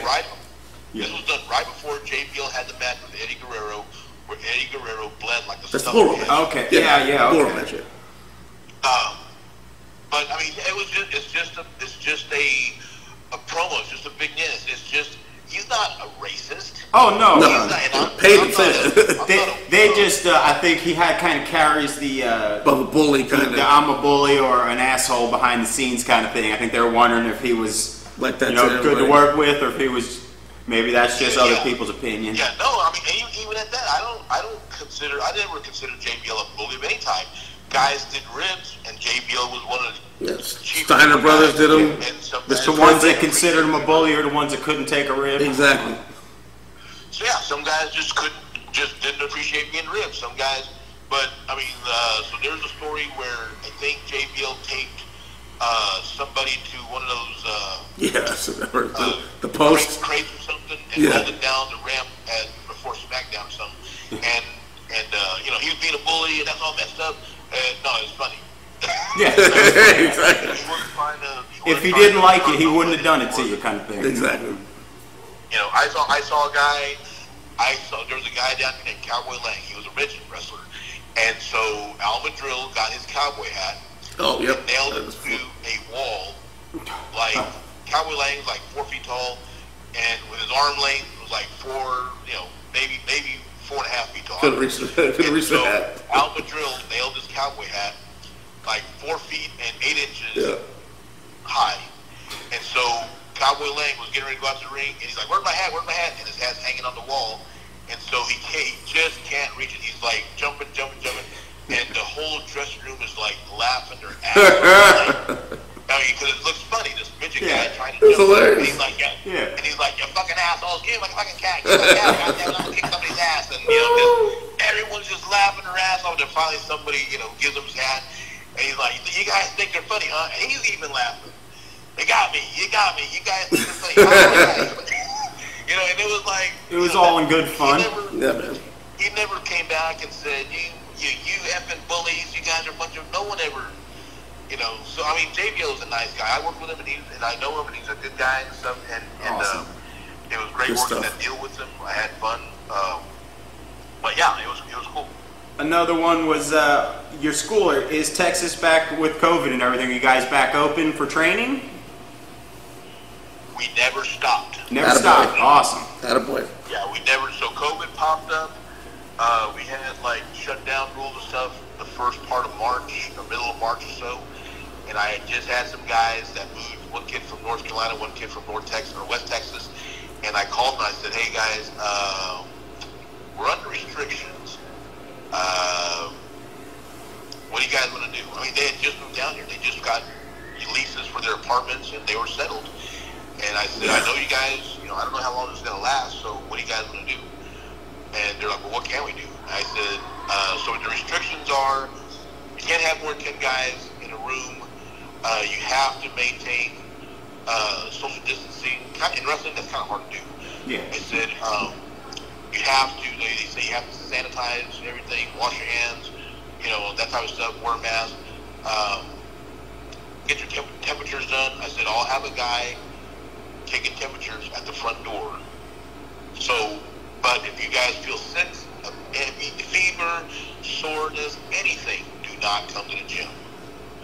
And on my end, I'll wipe the ring down with bleach and whatever. I will sanitize it after every training.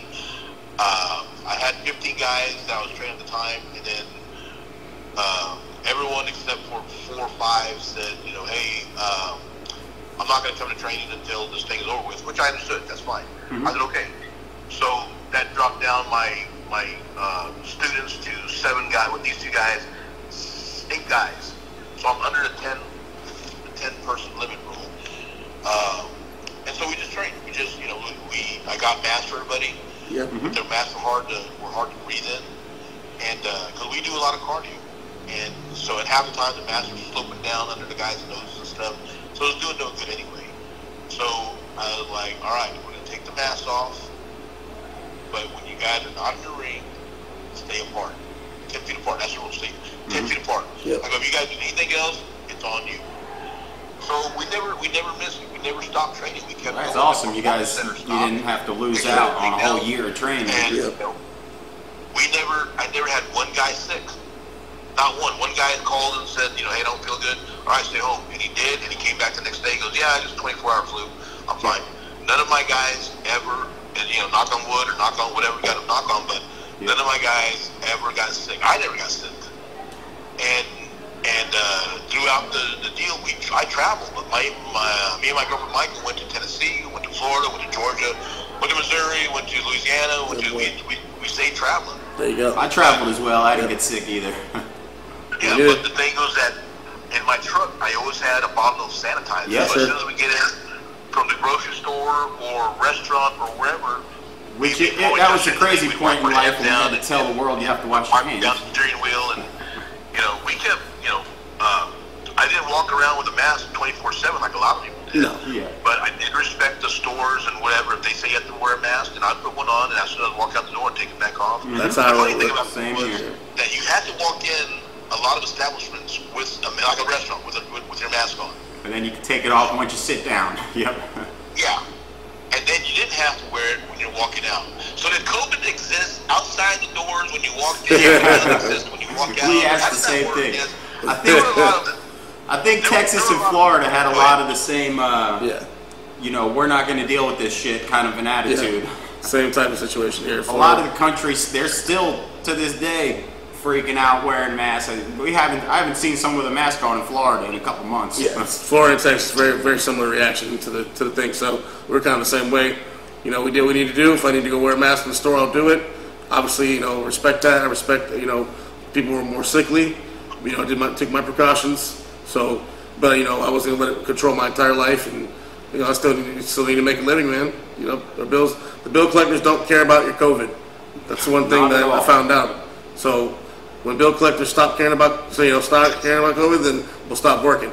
But you know what? I still got my electric bill, still got my water bill. My truck note came out every month, so I'm like, I'm gonna go to work to make my money.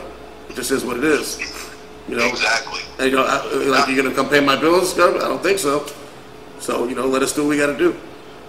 And I felt bad for a lot of people because they got kicked out of their apartments, Crazy, or man. their job got shut down, or their company got shut down, or you know. And it's like, you know, and then the, you know, and I don't want to turn this into a no.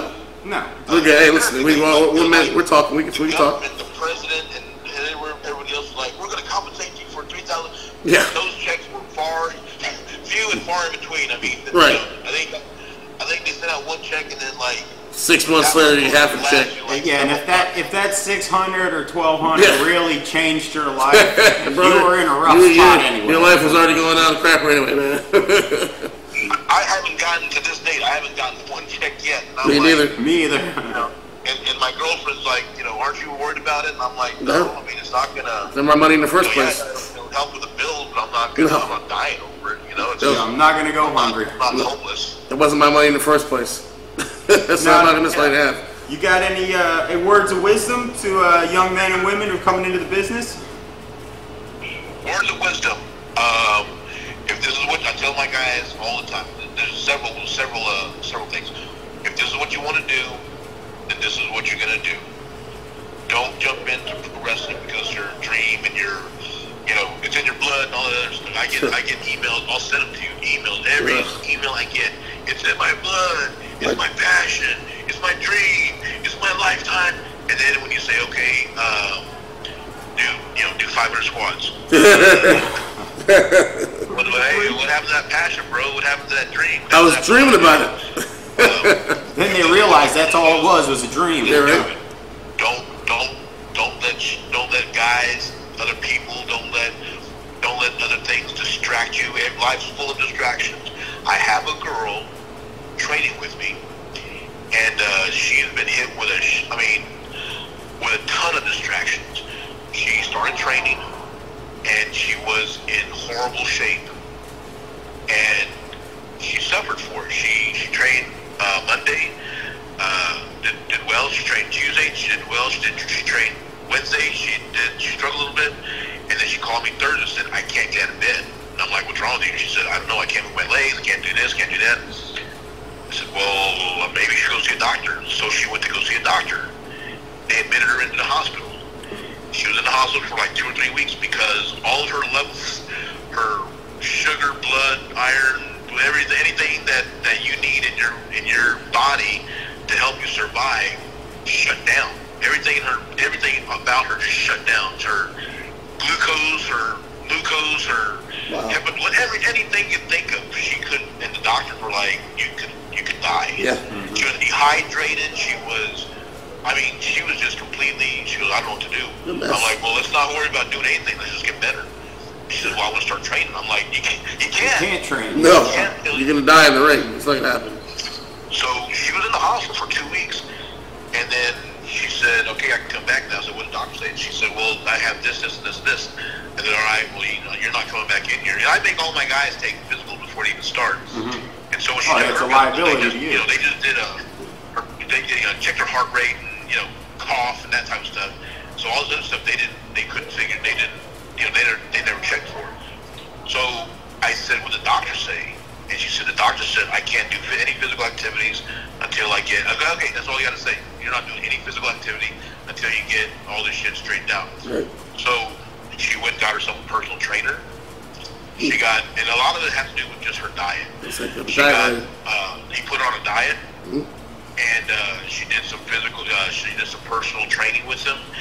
And 6 weeks later, her diet was better. She gained some size on her her waist or whatever, and lost some weight and did some other stuff, whatever.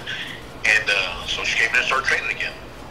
So she went to physical. They checked everything. Then they said she was okay. She came back and started training. So 2 weeks after she starts training, she gets kicked in the back, and she fractured a rib or something happened with one of her ribs. And so she is like, I can't breathe. I'm like, so go get an X-ray. So she went and got an X-ray done. They said she had a fractured rib. All right, sit down. Ain't doing shit until your rib's fine. So she was out another 3 or 4 weeks, and then she ended up, because she was hurt all the time. Man. She had to lose her job. What? Yeah. So it was like one thing after another. So she lost her job, and then she just struggles, but she hasn't quit, and she will not quit. And that's that dedication you were talking about. I always joke with her about, you can't do this, you can't do that because you're a girl. And she's like, F you. And I'm like, what I'm saying, jokingly. But yeah, I mean, she just, she's like, I'm not going to let anything stop me. I said, don't. And she said, and I'm sure a lot of guys that are into wrestling, that have been training, they can relate to this. She's had family members. Why are you doing this? You're wasting your time. It'll never amount to anything. You're not going to do anything. It's not going to work. You're wasting your time. You're wasting your money. You can do something else.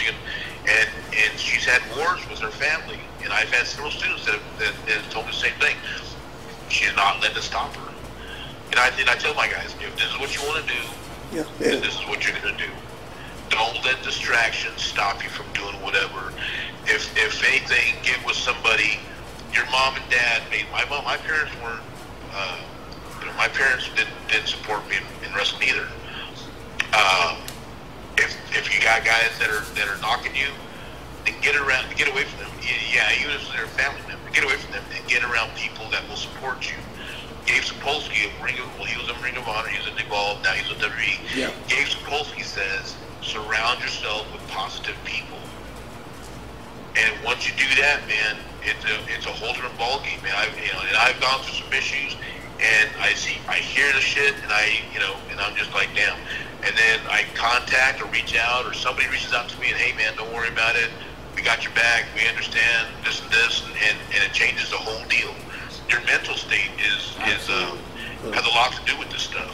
For sure. So if you're being brought down, if you're being knocked down, man, it's hard to continue to drive. But you got to get around positive people. You got to, you got to understand that not everybody's going to be main eventing WrestleMania.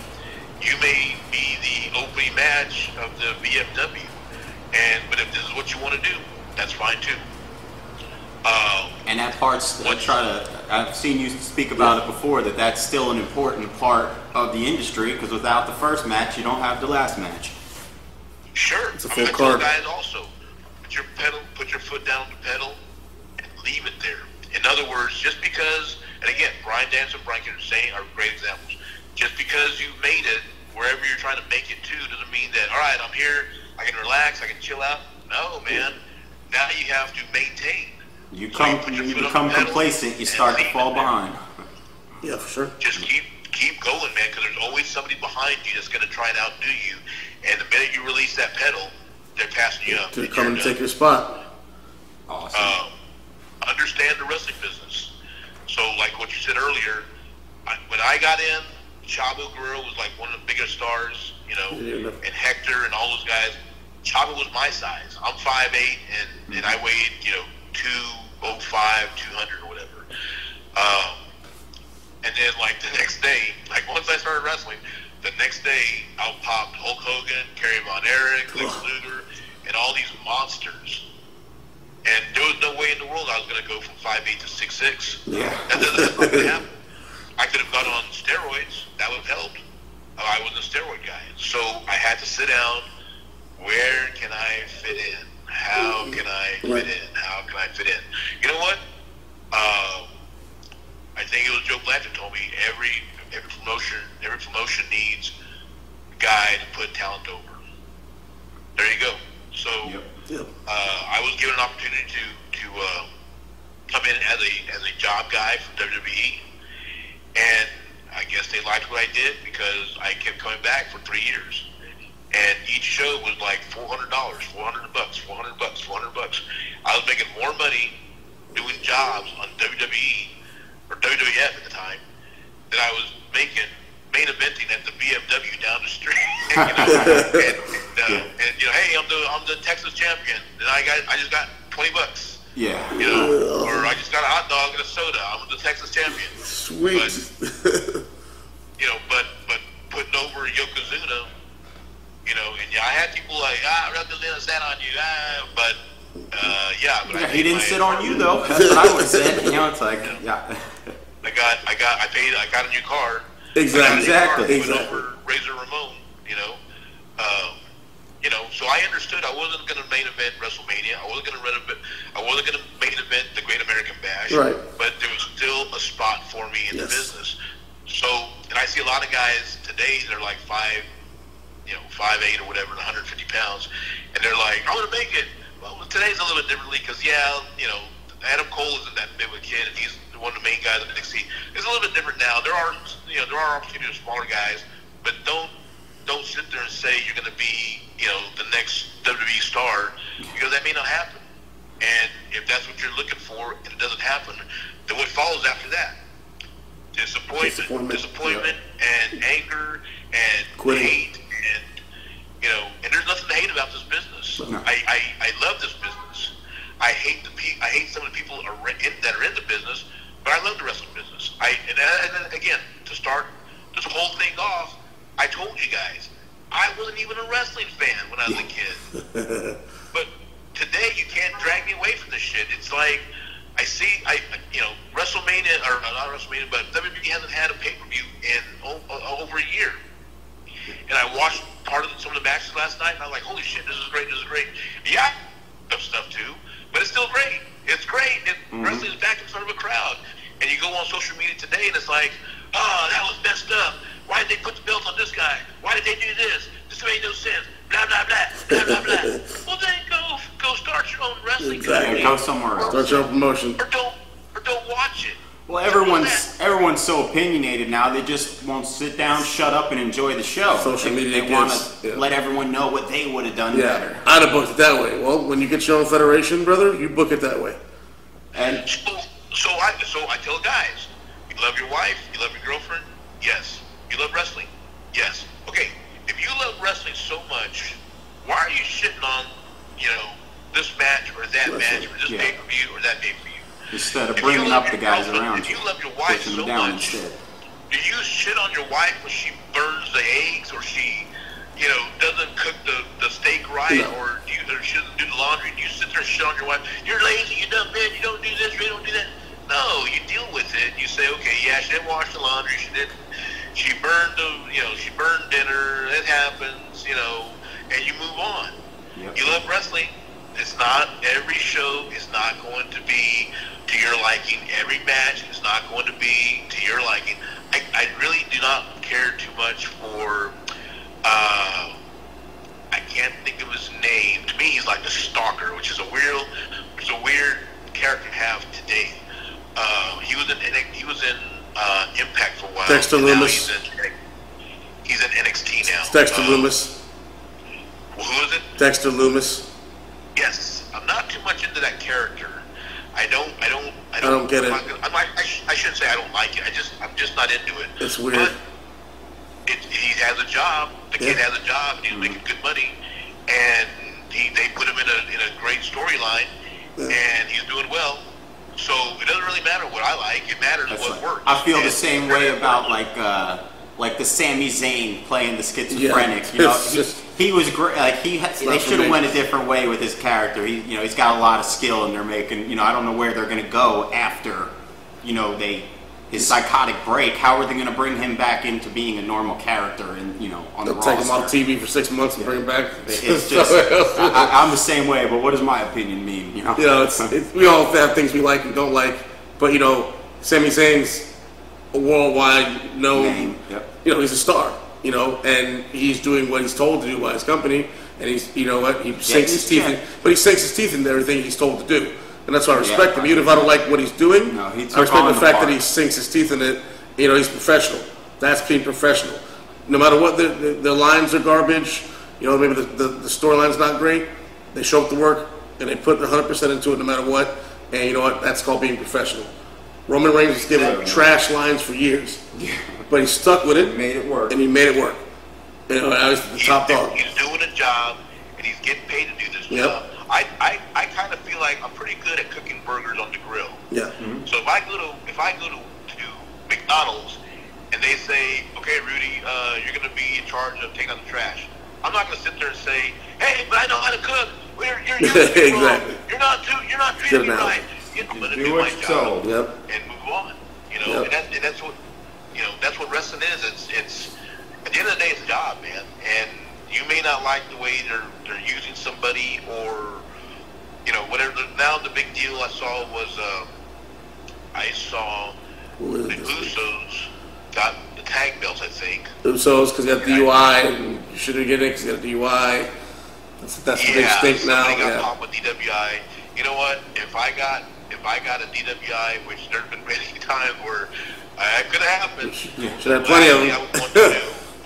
The last thing I'd want to happen would be for me to lose my job. I'm sure the kid that got popped, I'm sure he's not very happy with it. Right. You see your face on the internet all over the place. You see all the comments. I'm sure his mental state might be taking a hit. So getting fired, maybe it's the right thing to do. I don't know. Who am I to make that decision? Right. It's not my company. Even if it was my company, if one of my employees got popped for DWI, I would pull them to the side. Hey, man, are you all right? How's your personal shit going? Why do guys drink? Why do guys get addicted to drinking? It's not. You don't know what's going on with that kid. And so, they won the belts. Great. Let's see what happens now. I don't care about his personal shit. I don't care about if he got a DWI. I don't care if it's fifth DWI. He's alive. He's not in jail. Well, he could have killed somebody. He could have, but he didn't. Yeah. Let's leave it at that. It's not our business. Enjoy the show. You know what? And that's, there's probably something going on with him. And you know what? You never know what somebody's going through. So, it's easy to judge from the outside, but you never know. He's, like you said, you don't know what he's going through. Obviously, sure. He's a successful athlete, makes good money. Do you think he would want to jeopardize his own life and take himself away from his family? No, I don't think so. So there's something deeper there that's, making him possibly throw all that away. And being part of the Noe family, they're just going to blow his name up no matter what. Right. So it doesn't really matter, So there's got to be something else there that, the want to drink has taken over all his logical thought process. So that's really a big issue. So maybe look at that. Guys F up, guys and girls F up all the time. Yep. Again, there have been many times. Maybe I shouldn't say this on social media. But there have been many times where I've had a few drinks. Where you used to do that in the past, right? Shit, I got to get home. Right. And I didn't leave my house thinking I'm gonna go get shit faced. I'm gonna get drunk, and I'm gonna get a DWI. That's not. I don't know of anyone that does that. No. But it happens, and you can make a decision to take a taxi home, or you can. There's a lot of what ifs, or you could have done this, you could have done that. Well, I didn't, and I'm lucky that I didn't have a wreck, and I'm lucky I didn't hurt nobody. Exactly. Guys make bad choices all the time. We're all we're all human, it happens. So my concern is I'm watching a pay-per-view. This guy, these guys won their tag belts. Let's see what's going to happen from here on out. Let's see who's going to, are they going to put a team together? Are they going to, who's going to challenge them for these belts now? I don't care if one of them had a DWI or one of them had a.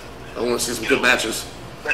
That's his business, not mine. Yeah, I want to see some good matches. I want to see them, as far as that progress the storylines and do what they got to do. And I'm there. I'm watching it for entertainment purposes. His personal life is personal life. Back in the day, you never would have heard about this because there was no social media. It wouldn't. The promoters never going to let that hit the newspaper. You would never know this guy's got DWIs back in the day. Fans would never know, and the show will go on. And that's the way I'm going to look at it. You know what? These guys are here for me to watch this, and it's entertaining to me. And that's what they're. Their personal life's not my business, and I'm keeping it like that. Unless they're out there murdering people and committing crazy crimes and hurting people, then obviously it's a problem. But when it's a personal issue or something like that, I don't look at it like that. I look at it. I'm coming here to watch these guys perform, and they're the best in the world at it, and I enjoy watching it, and it's not gonna stop me from watching it. That's how I feel. Right. And it was something like that, like people getting murdered. It was let the cops handle it. Exactly. I don't remember of any. I don't know of any social media court in any state. And it was convicted in court of social media. And that's where you go. You have issues and stuff. But I don't know of any. When he got tried on Facebook and Facebook he jail, of all charges. You're right. But but we think we have that kind of power because we're given the ability to speak, right?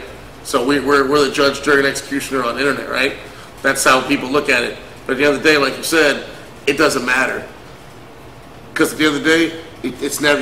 People are going to forget about it in 15 minutes anyway, and move on with their lives, and then it'll be the next cause to go and rally for, and that'll be forgotten in 15 more minutes.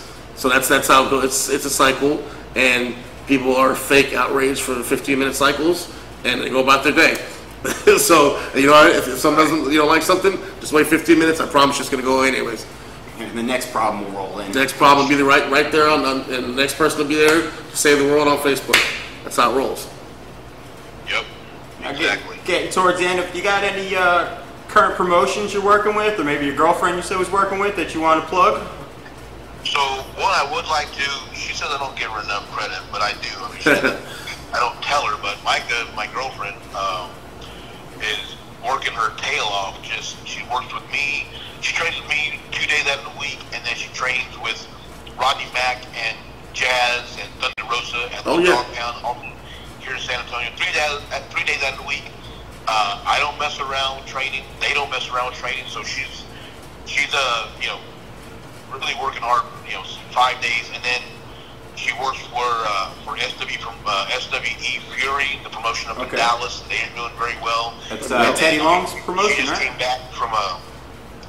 She just came back from a trip from Florida where she was working with Thunder Championship Wrestling. Great promotion. They had like 400, 500 people at their show in Winter Haven. Yeah. That's right there. I'm helping out a group called Movement Championship Wrestling. The promoter is Rock Oyola, and I completely stumbled on that group. Mike did a show in Ocala for Original Championship Wrestling, and these three guys, you guys may be familiar with them. Vertical Rivera, The Cure. The other kid is Ramos. Yeah, I've heard of him. The other kid is Romeo Cavedo. Yeah, I have him on my Facebook also. Yep. Romeo's very, he's like the stud of the group. And the other two guys are very good also, don't get me wrong, but Romeo's like, man, he's a huge kid. I think he had a tryout with WB. But through them, I brought them down here to Texas. I thought they did really well in Ocala. And so I just talked to them and said, hey, man, we want to take for you guys to come down. And so they came down and did a show for me, and I'm looking at bringing them down more often. There were several guys on that show. Persia Pierce, you know who she is? I do. Yep, I have her on my Facebook. Pierce. There's another girl named La Brava. She was outstanding. I mean, there's a lot of kids up in Florida that are very good. Yeah, there's a huge independent scene right now. That's what got me back into wrestling. I kind of walked away from wrestling for a good 10, 12 years. It was just a cookie cutter product for me, and I went to an independent show, and it brought back that old school nostalgia. It reminded me of sitting in a high school gym with my grandmother, seeing my first indie show. I think I seen King Kong Bundy wrestle Jimmy Snuka. Wow. and they were both far past their prime. Right, but it always brings me back to just these happy memories. That's what the independent scene does for me, and that's kind of like you said, in this business, know your place. If you got to take what you can get, and this is where we figure we're too old to jump in the ring and take bumps. So commentary and podcast was our kind of route to be able to still be part of this industry. There you go. Yeah, we know our lane. We're gonna stay in our lane, but you know what? And if you're back in Florida again, definitely let us know for whatever show you're gonna go to. We'll try to make it out there and man. We'd love to see your girl wrestle. We'd love to come see that show, man, for sure. Yeah, I think she does a show for Shine pretty soon over in Port Richey. Oh, okay. I mean, she's knocking it out, man. She's doing very well, and I'm very proud of her. She's a lot of girls out there are. I'm not knocking nobody,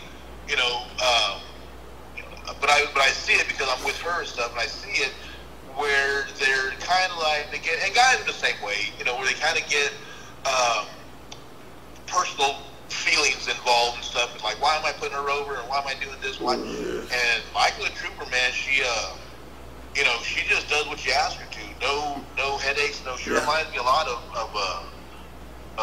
Bryan Danielson and Brian Kendrick, man. No headaches, no drama, no. That's that being able to be coached and molded. Yep.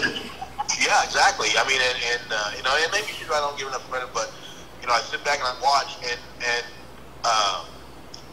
I go to these shows, and I go as a fan. I don't go as let me see how bad. A trainer. Yeah. So I go as a fan and watch, and so I was at that show in Winter Haven Friday, and that was Thunder Section Wrestling, and man, from top to bottom, man, every match was on the money, man.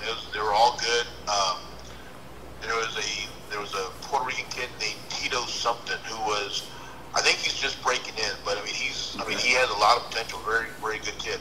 But I go to these shows and I just watch, I watch them as a fan. I don't try and critique anybody, like, oh, that was a dumb drop kick, or you didn't even touch the guy, or something. I appreciate their efforts and how hard these kids are working. Right. And, there's a lot of good talent out there. They just need to find what they're missing.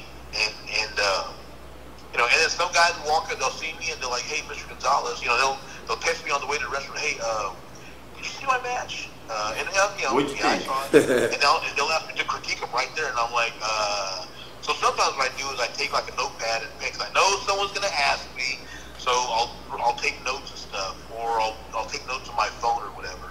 But and I'll put that out there too. If I'm at a show somewhere and you see me, man, don't be afraid to ask. Hey, can you watch my match? Or can you tell me what I did wrong, or how do I contact, or whatever? I'm open to everybody. I'll have guys come up to you and say, hey, man, I saw you wrestle Hulk Hogan. And I've never wrestled Hulk Hogan. But, hey, if that's what they saw, then, yeah, that was me. Yeah, man, how you been? I saw you when I was 12 years old.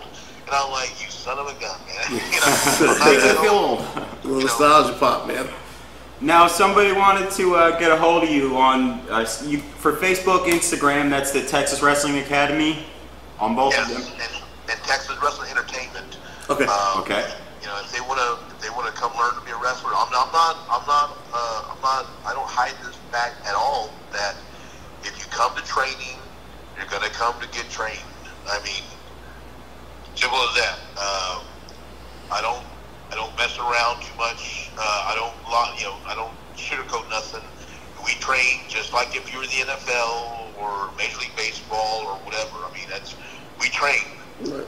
And at the Dog Pound, they do the same thing. I mean, the schools that I endorse or that I bring up, Tom Pritchard's no different. I mean, we train.